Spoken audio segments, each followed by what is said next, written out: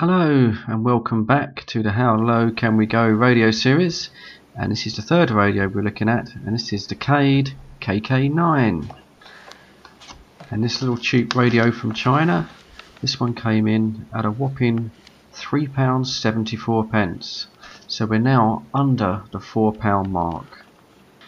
Claims to be a 9-band multi-radio receiver. Now, rather interestingly, I finally worked out what the FM low is about, because on this radio dial, as you can see, they're actually TV channels. So I assume in China the lower part of the FN spectrum is actually used for TV, and with this radio you could actually pick up the audio on the TV.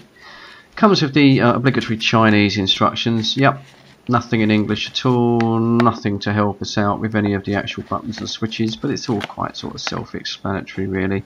It's all part of the fun of getting these cheap little China radios, is the exploring the radio itself. Now then, straight out the box I noticed there was a problem with this radio. It rattled quite badly, and then a little bit of grey plastic actually fell out of this hole here in the side of the radio. No idea what that is, it's just a hole in the case there. And as you can see, the case itself isn't particularly well put together. And I think it may have something to do with this little switch here, because this little switch does absolutely nothing. You can't feel any connection here with the internal workings of the radio at all. So I fear that this radio could actually already be broken, but we'll give it a test anyway. Also, a little bit of the paint here is sort of very slightly scuffed, and that's how it's come out of the factory. This radio has a rotary sort of tuning knob instead of an actual inserted dial, and oh god, it feels terrible. It feels really stiff. It feels like it's actually going to sort of break at any minute. Certainly not very tactile at all. So yeah, you know, overall, well, back of the radio's fine. You get all these sort of hologrammatic kind of seals on it. Battery compartment, no release ribbon on this one, and as you can see here, look, the actual circuit board is right onto the batteries. It's not even actually got a completely separate battery compartment. Very much done at a cost, this radio, sort of very cheap. And of course this side you actually have a sort of a rotary volume control, 3.5mm earphone jack and a charge socket. Top of the radio, very cheap feeling telescopic whip. Don't think it's stainless steel. Doesn't rotate either, just sort of like up and down. Yeah, not great, not really good, not good at all. So not entirely impressed with the build quality of this radio, the fact that it's arrived sort of semi-broken, but we'll give it a test anyway.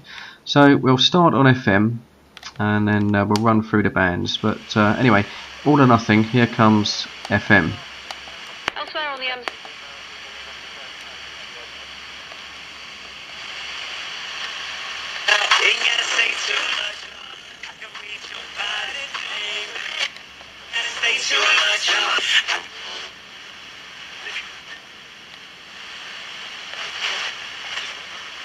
fended off legal action to prevent them from naming their concerto played for us by Ingrid Flitter and conducting the Org.uk representative.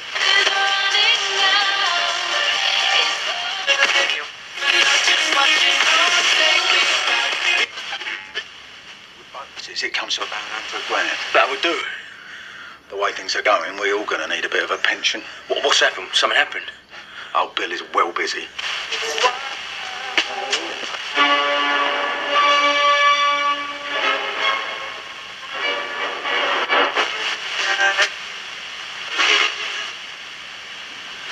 So it picked up some of the stronger FM broadcast channels okay, but now we're down into this sort of like TV broadcast band, and well, it's not receiving anything. But overall, not particularly sensitive, and it might be the actual antenna. Anyway, let's move on and let's crack on into medium wave.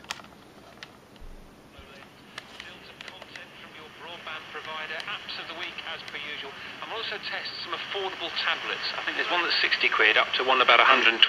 We'll try 3 of those out for you, and we'll also see whether you managed to struggle through Facebook not being around for 40 minutes. So we'll do after 3 o'clock. And if you miss any of that, if you're going out, you can't miss it. Made it out of the Champions League. Let's Talk About Tech. You can find that on the 5 Live website. We can also find a podcast of this afternoon. Who's the new Costa of the Year winner? And this one. Gonzo being one of Ireland's greatest contemporary writers. His most recent novel, Nora Webb's. Well, I don't know about you, but I think I picked up possibly about 3 stations there.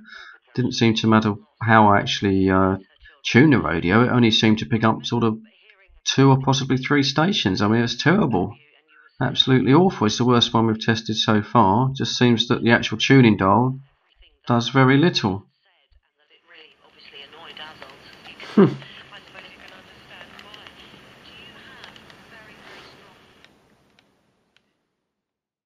So I think we can see how this kind of review is heading pretty poorly. With a little bit of kind of like apprehension, I now going to go into the shortwave bands, but I'm not holding my breath here at all.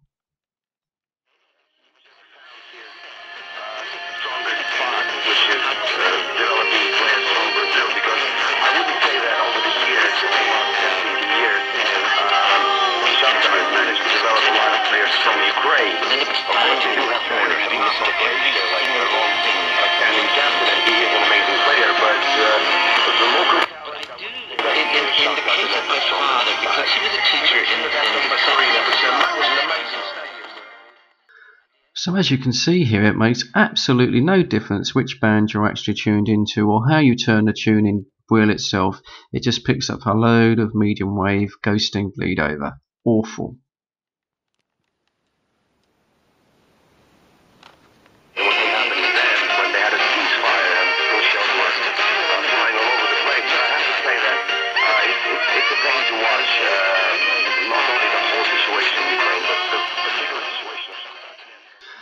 I mean, there's no point in really having the band selector actually on the radio because it picks up no shortwave at all. And it's actually making my thumb sore trying to turn the stupid little wheel. Terrible. Complete foul.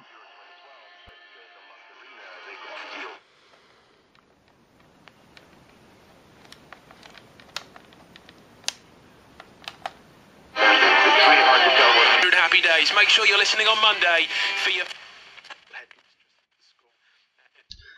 So I think quite quickly we've actually found how low we can actually go for a shortwave multiband receiver, and I think this one is a complete waste of time. Yeah, okay, the FM worked, but then the dial's half obscured by those sort of TV channels. Medium wave, well, that was a joke. We only actually picked up, I think, 2 or 3 radio stations, and shortwave, well, it doesn't exist. It doesn't pick up shortwave.